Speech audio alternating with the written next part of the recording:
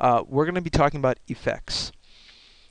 What you can do is under effects, you can add so many different things. You can, 3D ripple effect. You can, increase or decrease the brightness depending on what you want to do.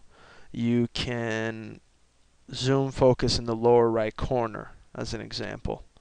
One of the things that I like is this ease in. It's just, again, what it is that you prefer to use. That's what it's about. All you do is, in order to add an effect to a shot, you just drag and drop it just like before. So the one that's probably the most noticeable is this one here, edge detection. And let's go ahead and select this part of the clip. Come in and just drop it right into the clip. If you select it again, you'll see that it's been added.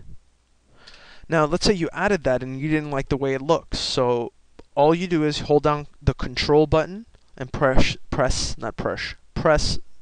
Z, and it takes it out.